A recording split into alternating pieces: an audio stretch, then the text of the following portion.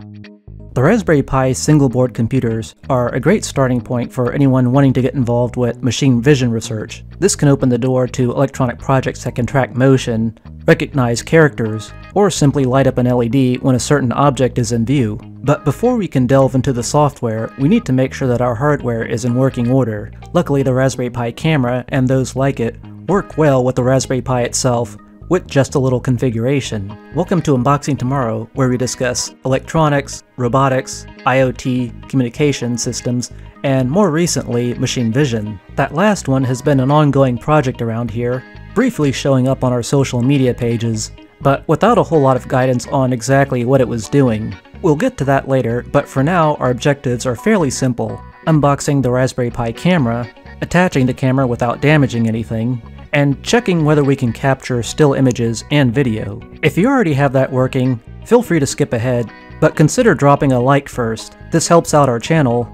but more importantly, it helps me track what topics people are interested in. In an earlier video, we configured a brand new Raspberry Pi 4 to run the Raspberry Pi operating system.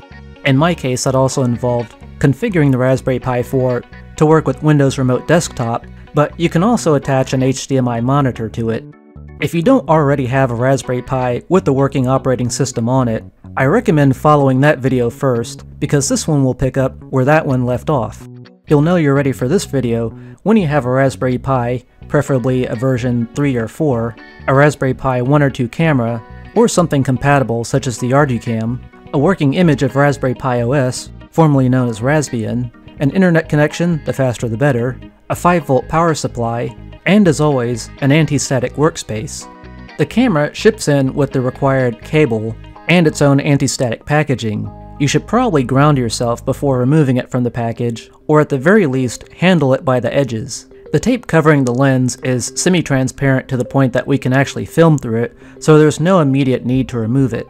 Like the Raspberry Pi itself, the camera has 4 mounting holes that are made to fit the metric M2 screw size. To attach it, you'll need to locate the connector on the Raspberry Pi itself that's marked camera. When you insert the ribbon, you'll want to make sure that the metallic contacts of the ribbon are facing the HDMI connector. To insert it, you'll need to grab the black locking tab on both sides and then gently lift up on it. When you've done so, you'll see a gap that you can slide the ribbon into, and then you need to lock that latching tab back into place by pushing down on the ribbon until its metal contacts are barely visible. Power on the Raspberry Pi and open up the terminal. Recall from part 1 that this is basically a fresh copy of the Raspberry Pi operating system, and we haven't updated anything. Type in sudo apt-get update, followed by sudo apt-get upgrade. Use the Y button to confirm your upgrade, and be prepared to wait for several minutes while the latest software is installed. When it's done, it's time to configure the system to use a better password, to recognize the camera itself, and to optionally expand the file system. This final step will basically maximize your storage using the microSD card. Back in the terminal, type in sudo raspi-config. You can also find a copy of all these commands in the video description. If you're still using that old default password of Pi and Raspberry, it's a good idea to change it now, so simply go to Change User Password. Follow the on-screen commands, and once your new password is in play, you'll go back to the original menu. Next, we need to enable the camera itself. To do this, go to Interfacing Options, Camera, and then Enable. Once again, you'll go back to the main menu.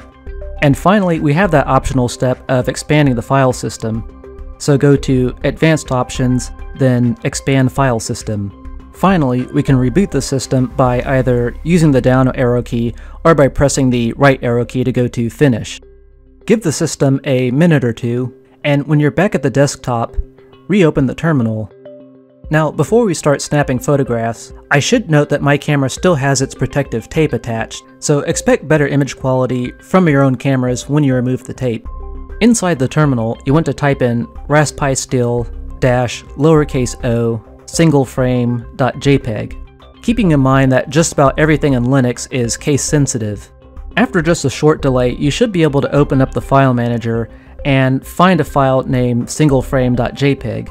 If you double click it, you'll see a snapshot of whatever was in front of the camera. This proves that not only was the hardware working, but we also have the requisite software.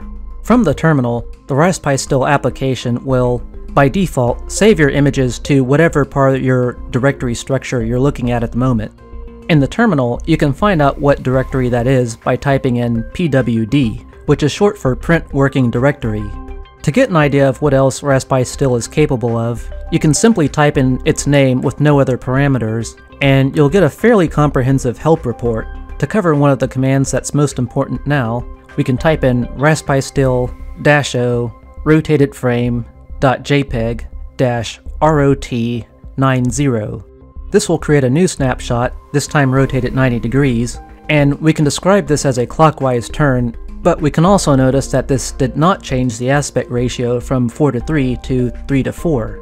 The application will accept any positive integer, ranging from 0 to 359, but in practice, it's only effective in 90-degree increments.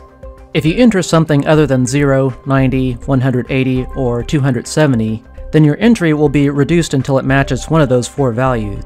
In other words, values from 0 to 89 will result in no rotation at all, values 90 to 179 will result in 90 degrees of rotation, and so on.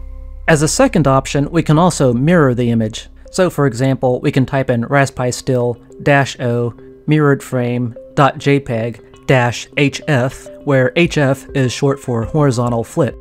Likewise, we can do a vertical flip with -vf. And for good measure, it is possible to do rotations and mirroring at the same time. Now it's time to record actual video. We can do this using a similar application called raspi-vid. Raspi-vid, or raspi-vid, whichever you prefer, can also accept the exact same commands for rotations and mirroring as before. To record 5 seconds of video, we can go back to the terminal and type in raspi-vid-o videotest.h264-t space 5000. In this case, the 5000 refers to the recording duration in milliseconds. Go back to the file manager and you should see the resulting video. If you installed the full version of the Raspberry Pi operating system, then you should already have an application called VLC Media Player that will play the video just by double-clicking it. This video uses the H.264 codec, and if you prefer MPEG-4, or MP4 for short, you can easily convert your video by going back to the terminal and typing in sudo apt-get install gpack. When it's done, type in mp4box-add videotest.h264 videotest.mp4. This will create a MP4 version of the original, and once again you can use VLC Media Player to view it. Like before, you can simply type in the name raspivid to get a full list of its capabilities, and you can even type in raspistill-v to retrieve a few details about your camera. Finally, it's worth noting that the camera by default will automatically adjust for things like lighting conditions. The camera itself uses a rolling shutter, which will produce some bizarre and distorted images of anything moving at high speeds. To my knowledge, there's no way to completely remove this effect, but it might be possible to mitigate it. And of course there are also other options available, such as the ArduCam that I've used with this Raspberry Pi 3B+. Apparently these cameras support every model of Raspberry Pi going as far back as Raspberry Pi 1. The official website says it will be supported until at least 2024, which is nice to know in advance. If you find this sort of thing useful, be sure to like the video, and consider joining us on social media or on Patreon. The monthly poll for August 2020 basically wants to know if videos like this one would be helpful in other languages. It also covers lessons learned on technical builds like this one, and given the numerous errors I encountered while installing machine vision modules, it's going to be a very busy month. Stay tuned for details on that project, and as always, have a great day.